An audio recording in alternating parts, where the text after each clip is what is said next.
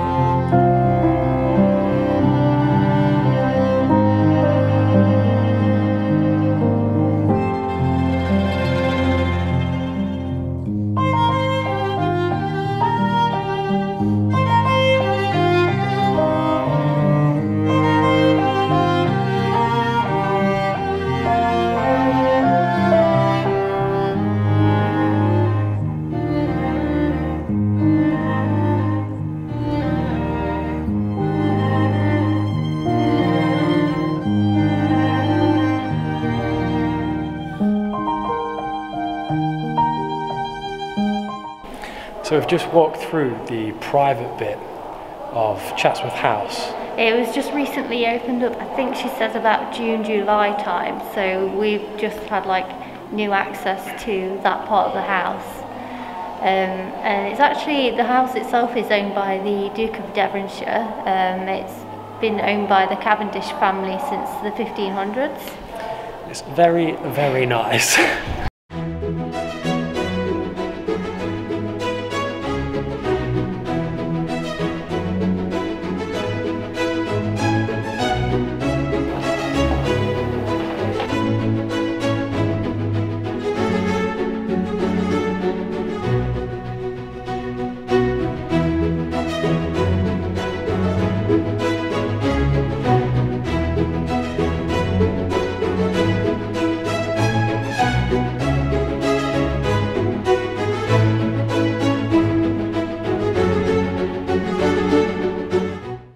So every year they actually decorate the house for Christmas, and apparently it's absolutely amazing time to come and visit Chatsworth House. And they've also got a Christmas market that they run every year, and apparently that is absolutely amazing, and we should definitely go to that. Tell me one thing, is there anything that you're missing? I will keep you warm as soon as you remove that snow. Whatever we do, we will be alright. These holiday wonders will open your mind. May all your wishes tonight come true. The love I lived, the dream I knew. This Christmas I only wanna be close to you.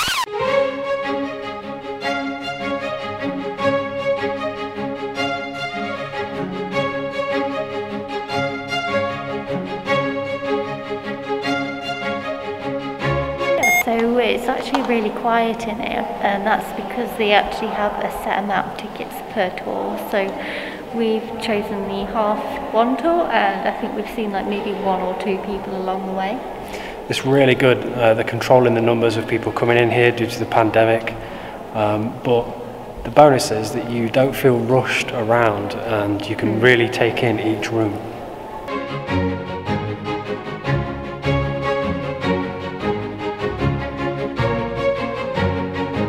Right, so we've come back out of Chatsworth House now, and we're going to move into exploring the gardens. I will say, based purely on what we've seen inside the house, it's already worth the money. Oh yeah, it was only £23 per person, and it includes a tour of the house and access to the gardens. So. Yeah. Yeah, the interior was absolutely stunning. Admittedly, I think at first glance on the ticket price you think that it's quite pricey, but we've had a good time already. It's really worth the money. So if you're looking to come multiple times, you can actually get a Friends of Chatsworth pass, which gets you multiple access whenever you like into the grounds. As far as we know, that's what we've been told, so there's always that option for you.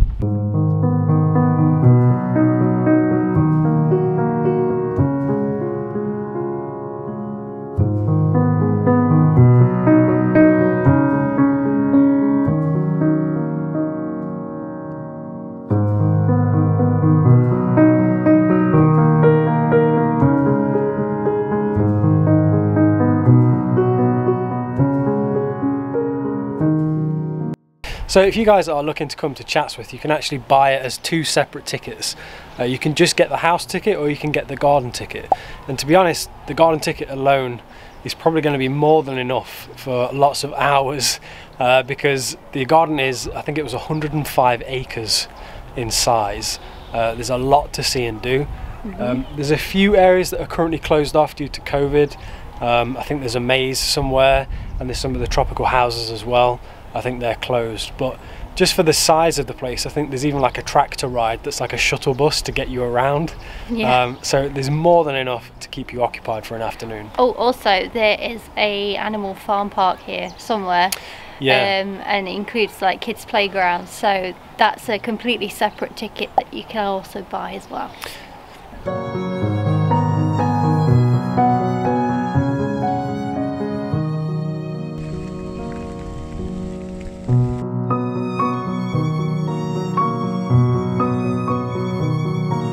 Well, we were going to try and show you the gardens. The classic British weather has come in. So it's like an hour later, we've found some coffees and we're still under a tree. We are stuck under a tree right now. The plan is to potentially go back to the gift shop, buy an overly priced umbrella and then continue the garden tour. So this video might be shorter than we'd like. Guys, the rain has stopped. I think We've got a very small amount of time, so the tour continues, and we've come to a Victorian rock garden which was created by one of the dukes after it was inspired by one of his trips to the Alps.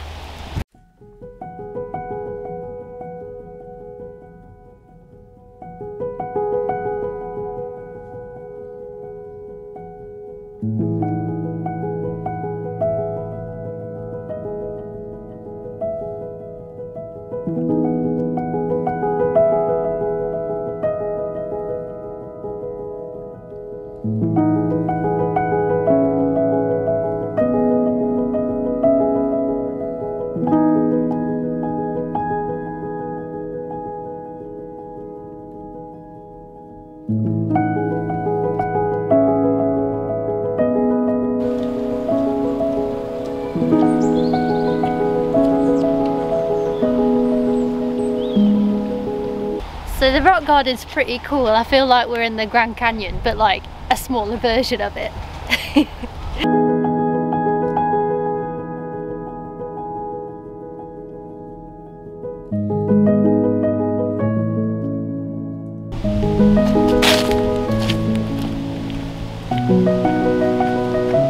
Just hanging out with my mate.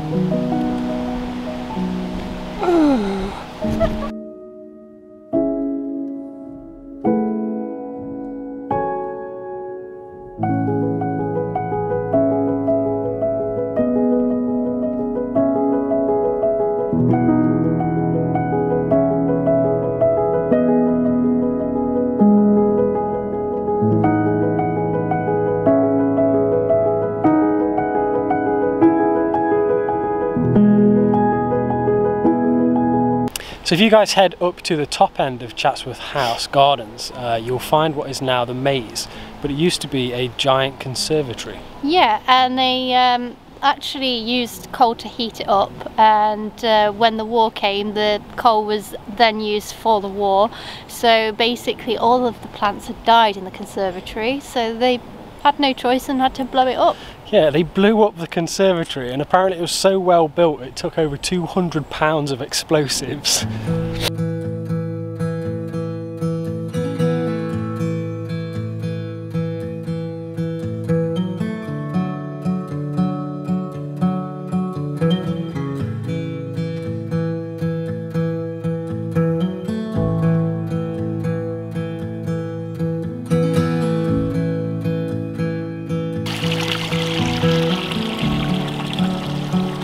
Need a wee now. Right, now we're really up at the top, and this place just keeps going. It's definitely 105 acres, I can tell. But I think we're heading up to like a grotto area now, and there's like a nice big pond up here. Got it to ourselves. It's really cool. But there's a weird demon. There's a weird demon thing. Statue. I don't know, it's got like wobbly legs. Weird rabbit or something. This is Barry, everyone. Barry.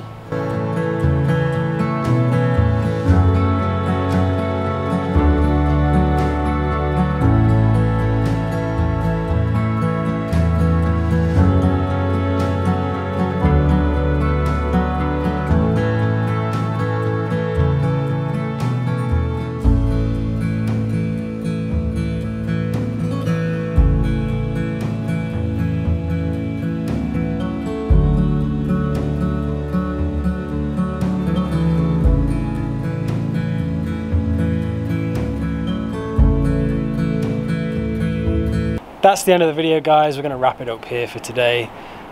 We've had a really good time here at Chatsworth House and Gardens. I'd say I've probably enjoyed both the indoor house and the outdoor gardens as much as each other. Yeah, but if you are just wanting to do, you know, a slightly budget version of it, you can buy the ticket for the garden, which is a bit cheaper, so there is that. Yeah, they're both separate. You can buy a separate ticket for the house, for the garden, and there's also a farm here as well. That's also a separate cost. Yeah. But we would highly recommend it. If you're ever in the Peak District area, definitely check it out. It should be a stop on your trip. Don't forget to leave a like on this video, smash the subscribe button if you want to see more videos just like this, and otherwise we'll catch you guys in the next one. Bye! Peace! People staring at me while I'm trying to vlog. Oh. So guys, we're hiding under a tree because it's raining.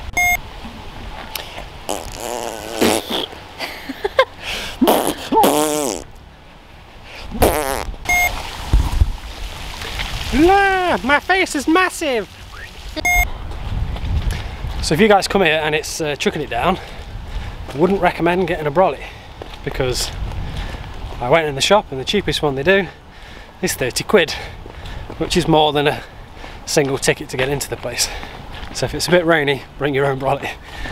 Top tip, if you are trying to film ducks and you want them to get a bit closer, throw invisible food.